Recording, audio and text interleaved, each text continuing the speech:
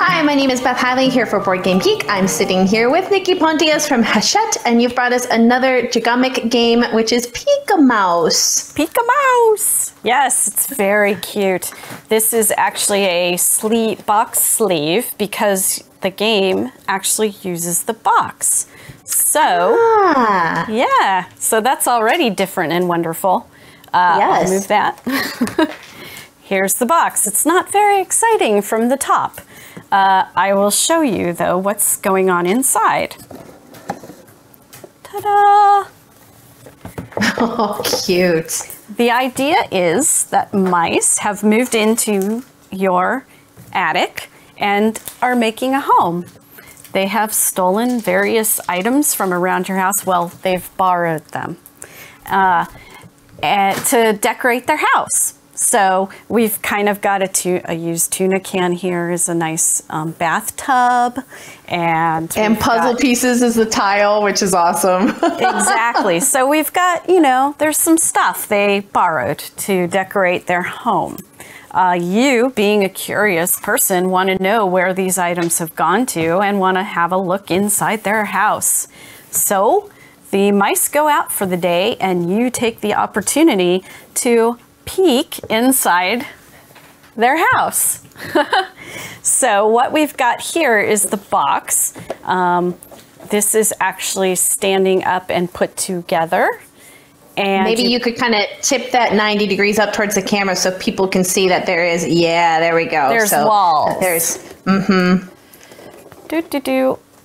And there's a table right here that's holding on pretty good to the giant moving the house around.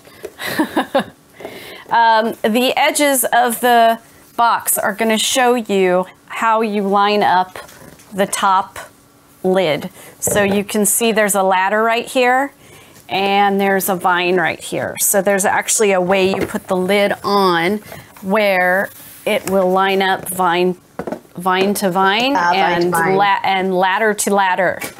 And you can see when you got it put together that there are windows all the way around this house. So that's how you're going to peek inside. So you put the lid on, and the game can vary in difficulty. There are a couple ways you can do that. You can put in these items with the green ring around them, and only those items with the green ring around them. And that makes it kind of an easier game. After we do what we're going to do with this, the game's going to ask you questions. And the way the game asks you questions is with these boards right here. And these also change the difficulty of the game on how specific the game asks the questions. So right now I'm showing the easy one, but they're all double-sided, so there's 4 levels of difficulty that the game can ask you questions. And I'm going to play it on the easy version because also, if you want to increase the difficulty, there are more of these wood discs that you can use. And to go even further, the questions, if you want to get crazy, might ask you where the die is and what number the die happens to be on. Ooh. So that's why there's double sides, because this would be just a coin, or is it a 1 coin? This is just a stamp, but is it a green stamp or a red stamp? Red stamp. So that is one way that another way the game can make the difficulty crazy. So at the start, you're going to take the wood tokens, put them down the hole in the roof, just like that. Then each player is going to get to move the box around. You don't want to shake it up and down. You just kind of want to get those distributed around into all the rooms. And each player gets to do that. Then we have this handy dandy light. This light is 30 seconds. So when I push this bottom on the top, this button on the top, I place it in the hole at the roof, it's going to turn on for 30 seconds. Everybody gets to peek inside the windows. The one rule is you cannot move the box because you don't want the pieces shifting for people, but since I can't get up and walk around the table, I will probably peek and turn it so I can see. Now, I tried this out last night and I spent the entire 30 seconds looking in 2 windows, and that's it. And so, because I was like, what is that shape? I can't tell. So it's interesting. So I'm gonna do this really quick, and the light's going. I don't know if it shows in any, no, it's too dark.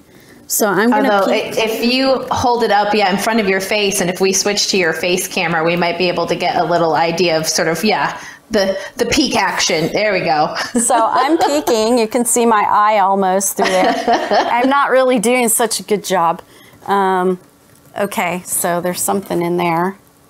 And, ooh, I'm gonna be so bad at this. So then when the 30 seconds are up, the light automatically turns off, and then we take these different tokens. You can see these tokens have each room of the house on them, and then we'll turn them over and they just show the house. And anywhere on our question board where you see a house, you are going to put one of these tokens there and there. And then we also have cardboard tokens, which those are too, but cardboard tokens that show all of the stuff that was on the wooden tokens. And oops, we're not playing with the red and the orange, we're just playing green. I will randomly place them here on the board. Everywhere I see a little basket. And this is how the game asks you the questions. Oops, I missed a basket. Oh, on your little lower left of your board, I believe. There we go. Basket, basket, basket. Okay. All right. So I'm going to turn this over. And the first question is, what room did I see was a ring in? Was there a ring in the kitchen, in the bedroom? I don't even remember. Everyone's going to talk amongst themselves. This is a co-op.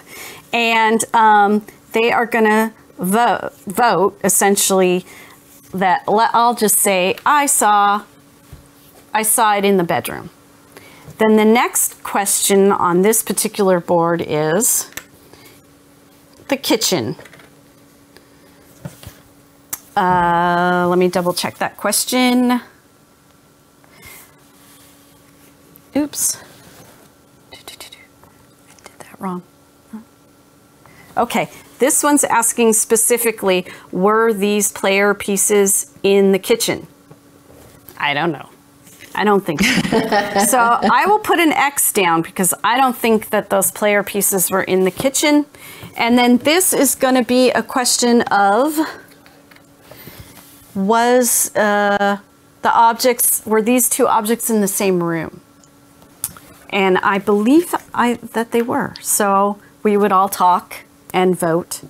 And then this last one is, what, if anything, was in the room with the rug? I think that's like the family room where the fireplace was.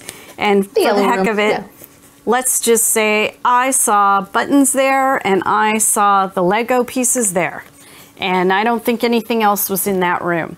Then we take the lid off and we check our answers.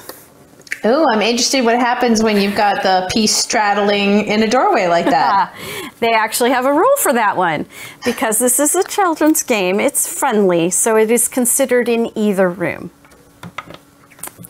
So let's see, the candy. Was the candy and the buttons in the same room? They weren't, because I wasn't really paying attention.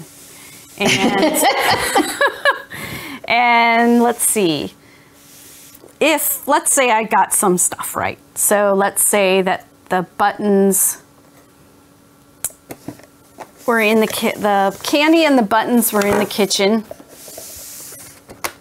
That will get me a point. So we will move this little cute basket token 1 space forward. And for everything that we get correct, we will get 1 point for it. And then the mice move to spot number 2. You have 4 turns before the mice come home to get as much points as you can. Then we would reset and do the second round.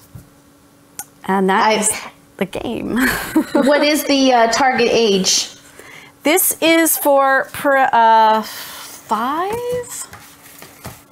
Yeah, it was for 5 to 9, and it's about 20 minutes, and it can play 2 to 6 players.